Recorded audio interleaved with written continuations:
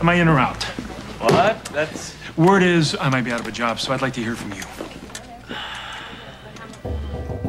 Yeah, there was a thought that a change in leadership could be good for staff morale. Oh, for morale? I've been killing myself to keep morale up for the past 3 weeks, to keep this place open. And no one is saying that. Nobody's saying anything.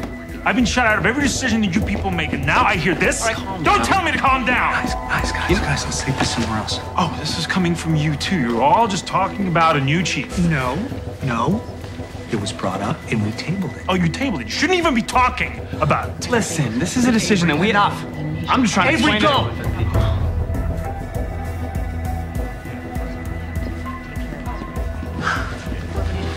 You know as well as I do, there are politics here. We're trying to find a way. Just sit tight. I am through sitting tight. I'm through looking like an idiot while you all lie to me. No, we're not lying to you. Oh, you said that we were in this together. I thanked you, and then 1 hour later, you quit. You're a liar.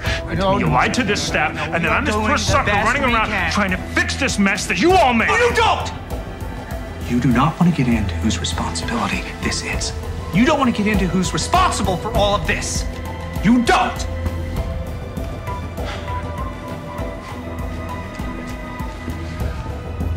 Well, I can make this decision easier for you. I quit. Whoa.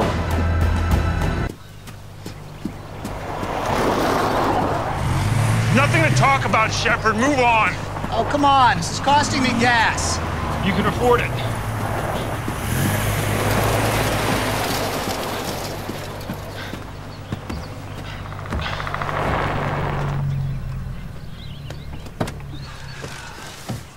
Nobody blames you for hiring the plane. Not me, not anybody else, and you shouldn't either. You never would have signed that paper if you knew what was going to happen. Let it go. You blame me. You said it, Shepard. You said it again this morning. I was pissed. I've been pissed. But not at you. The world.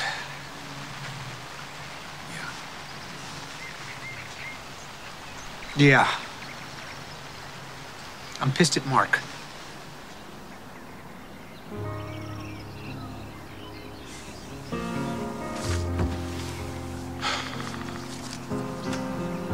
You gotta let that go.